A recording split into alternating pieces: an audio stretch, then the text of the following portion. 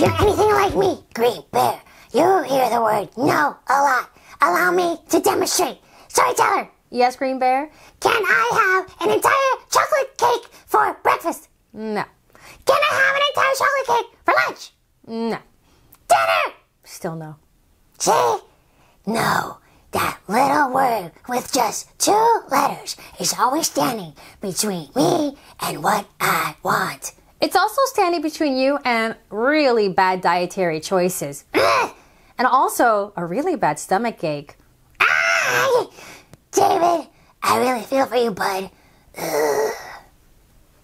Well, let's see what David is up to. No, David. Oh my gosh. Of course not. No, David, don't knock over the goldfish. By David Shannon. What are the chances that this is based on someone he knows? Like, oh, I don't know, himself? Da, da, da. Authors do that, you know. No, David. David's mom always says, no, David. Oh.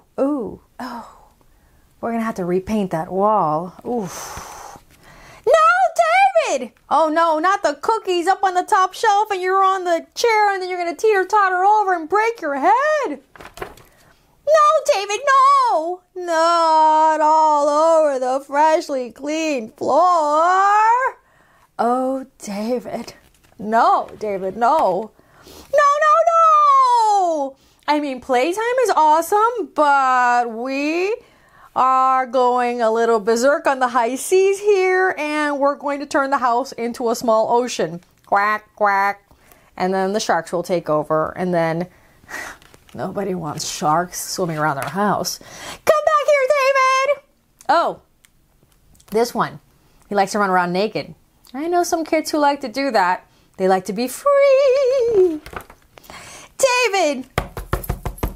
Be quiet! Oh, looks like maybe he should join the band. I mean, he's got rhythm.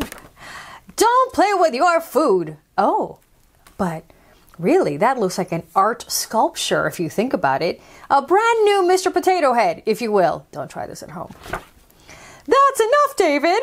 Well, at least he's eating his lean chicken and his vegetables. That's the positive side, even if he is eating maybe all the food. Go to your room. Oh, no. Without finishing watching the superhero movie? Settle down. Well, but I mean, now he's just reenacting the superhero movie. Clearly, poor Teddy over here is about to fall off the bed. Oh. Stop that this instant. Ew. I'm just going to pass that page really quickly. It's kind of gross. Put your toys away. Oh, I know. He's just completely focused on watching his space program.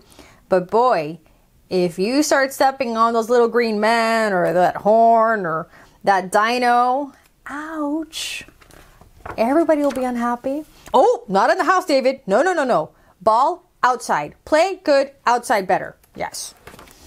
I said no, David. Oh, no.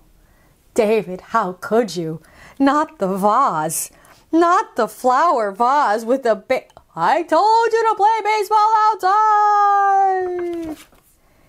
Davy, come here. Come here with your big eyes and your sad expression. Yes, David. I love you. So see, he did get a yes word counted in the loving arms of his mom. I want to see this author's note that I just passed by at the very beginning. A few years ago, my mom sent me a book I made when I was a little boy. It was called No, David. And it was illustrated with drawings of David doing all sorts of things he wasn't supposed to do. The text consisted entirely of the words no and David. They were the only words I knew how to spell. Do you see what this means? That means that this author, David, wrote his first book when he was just a kid. And he grew up to become like a very famous, successful writer. So, yes, David, you take all that creativity and then you do something positive with it. See, he made something as opposed to destroy something. I see what you're getting at. Oh, what am I getting at, Green Bear? That I'm supposed to take all my energy and do positive things with it. Like what?